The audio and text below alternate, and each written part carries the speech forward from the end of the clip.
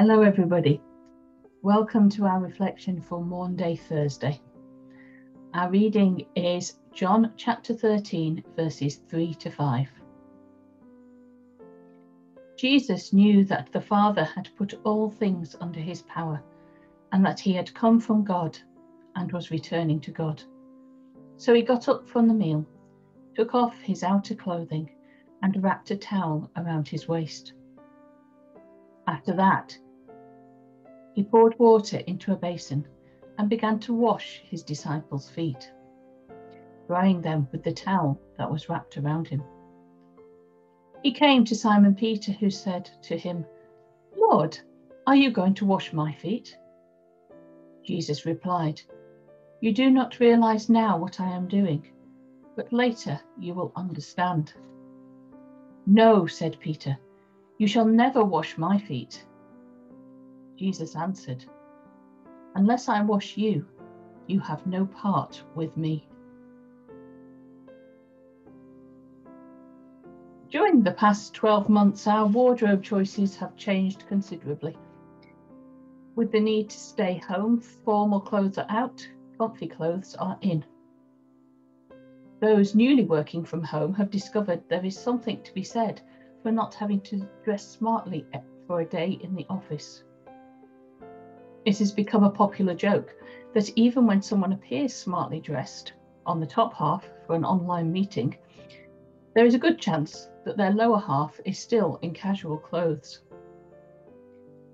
There are some folk who still put on their formal work clothes even for a day in the home office, saying that it helps them to focus and helps demarcate the different parts of the day between work and domestic life, when there is little else to help keep such boundaries at the present.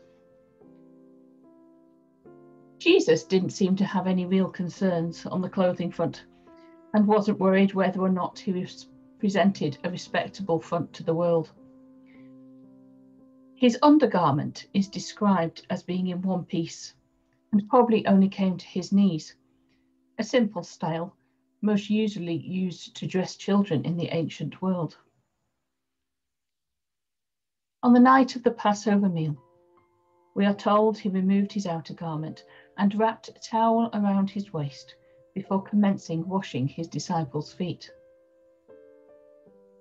So not only is he performing an unusual act of service, he is doing it in a manner which shows his willingness to put himself in a position of vulnerability.